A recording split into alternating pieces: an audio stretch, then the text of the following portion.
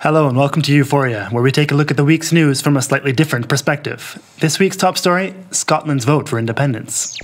But first, some EU news. After the excitement of last week's nominations for the new EU Commission, it hasn't taken long for the criticism to start. Spain's Miguel Arias Cañete, Jean-Claude Juncker's choice to deal with climate action and energy, has come under fire for his shares in oil firms and potential conflict of interest. And then there's Juncker's nominee for financial stability and services, the UK's Jonathan Hill. As BP pointed out on Twitter, a banking lobbyist becomes EU Commissioner for Financial Service. It's not even a bad joke. Meanwhile, others claim that Germany's Günther Oettinger isn't up to the task of handling the digital economy. The big story this week, however, has been Scotland's referendum on independence.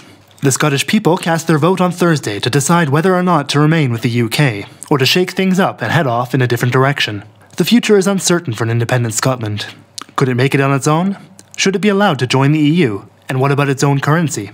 Clearly, it's a complicated issue. Now, both sides of this argument have valid points. The freedom-loving heirs of the Highland tradition, and those who enjoy crawling like worms beneath British boots. The most recent polling After all, Scotland and England haven't always been on the best of terms. Fortunately, England has tried to make up for lost time in recent weeks. On the roof of Downing Street, on the orders of the Prime Minister no less, a moment of high symbolism.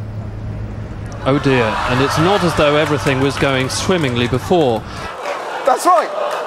Not even English flagpoles can suddenly start treating Scotland with the respect it deserves. Get this rag off me. Get it off. I can't. Get this blue mess off me.